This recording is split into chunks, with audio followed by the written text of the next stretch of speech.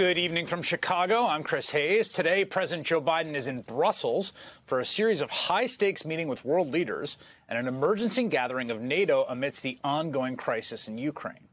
The allies at those meetings agreed to provide Ukraine with equipment to deal with a possible chemical, biological, or nuclear attack, and they announced a new round of sanctions on Russian members of parliament and defense companies.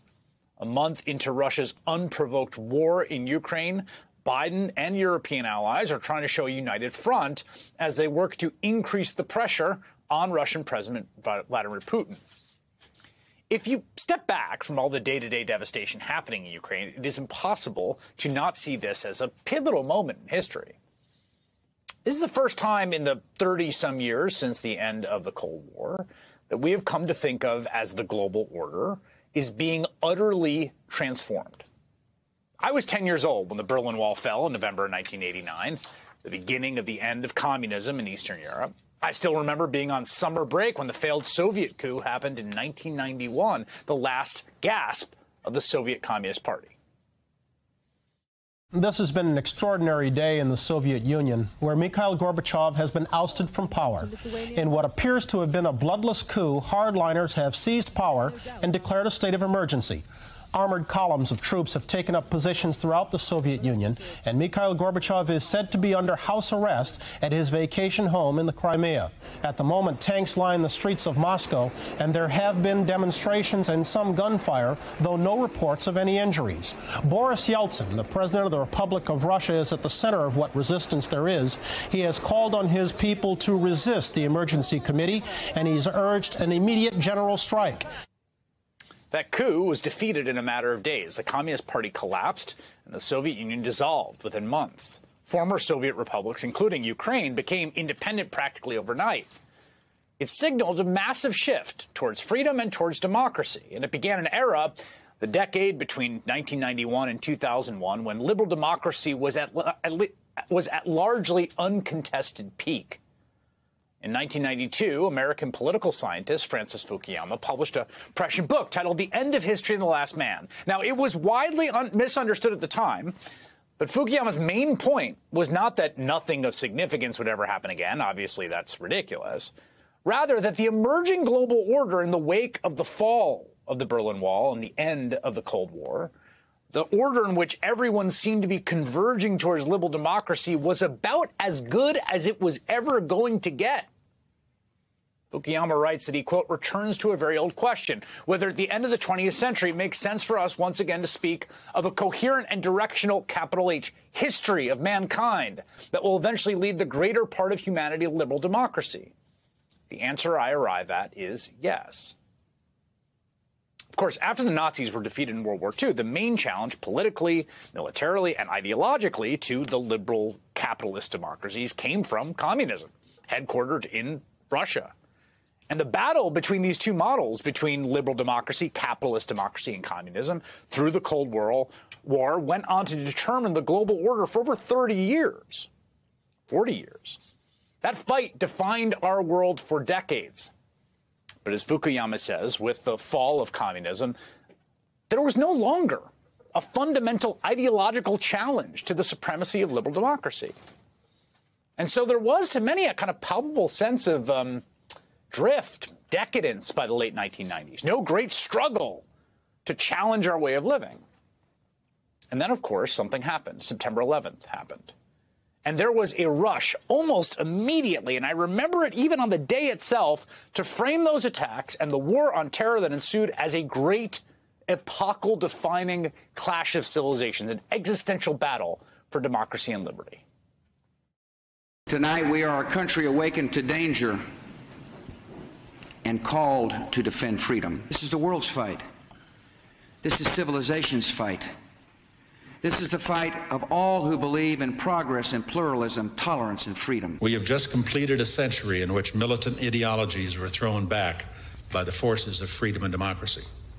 We face that kind of threat once again tonight, and once again, we will prevail. It was an attack against civilization. Civilization must respond. That mindset was dominant, even hegemonic. It continued for years. In fact, in 2004, Then Democratic presidential candidate John Kerry faced a ton of backlash for how he described what he thought it would take for Americans to feel safe again. He said, quote, "We have to get back to the place we were, where terrorists are not the focus of our lives, but they are a nuisance. As a former law enforcement person, I know we're never going to end prostitution. We're never going to end illegal gambling, but we're going to reduce it, organized crime, to a level where it isn't on the rise. It isn't threatening people's lives every day. And fundamentally, it's something you continue to fight, but it's not threatening the fabric of your life." Just a few days later, then President George W. Bush, running for re-election against Kerry, brought up those precise remarks at a presidential debate, calling them dangerous. Yes, we can be safe and secure if we stay on the offense against the terrorists and if we spread freedom and liberty around the world. My opponent just this weekend talked about how terrorism could be reduced to a nuisance, comparing it to prostitution and illegal gambling. I think that attitude and that point of view is dangerous. I don't think you can secure America for the long run if you don't have a comprehensive view as to how to defeat these people. But ultimately, I have to say, and I felt this way at the time, but really feel it now, that knowing what we know now, John Kerry was right. Conservatives and the Bush administration massively overinflated the importance of al-Qaeda and fundamentally the ideological challenge they posed. It was insane, frankly, to alter our lives the way we did, to divert the kind of resources we diverted to fighting them.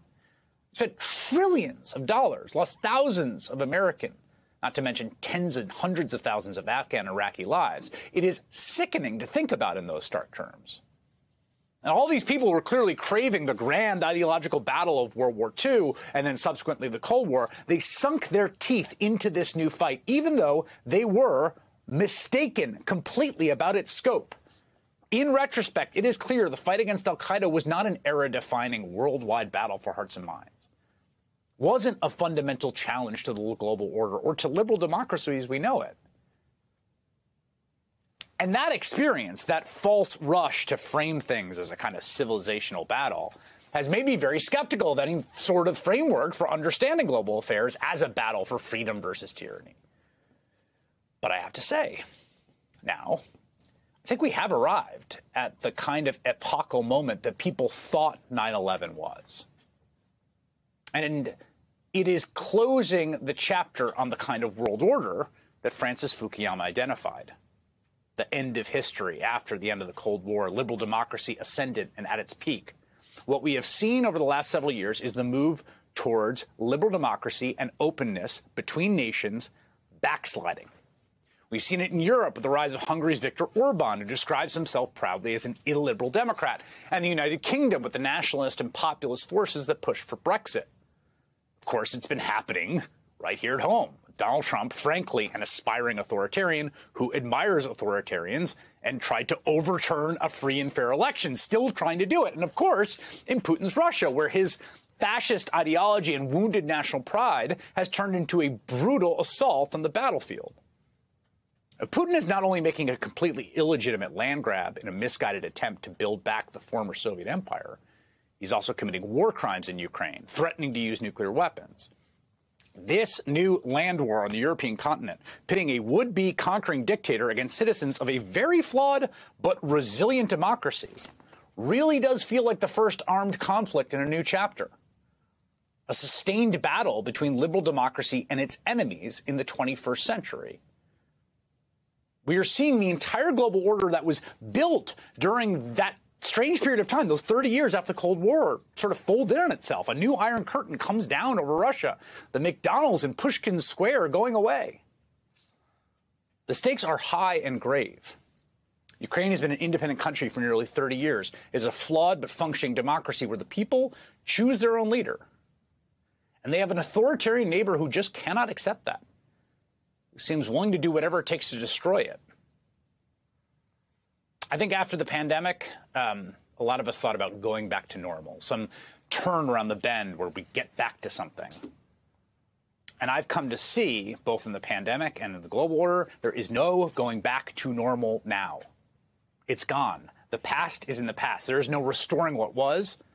As deeply imperfect and unequal as that order was, and it was in so many, many ways, I've really come to believe the elemental fight to preserve people's ability to govern themselves, to choose their own destinies, is the elemental fight in the era that we have now entered.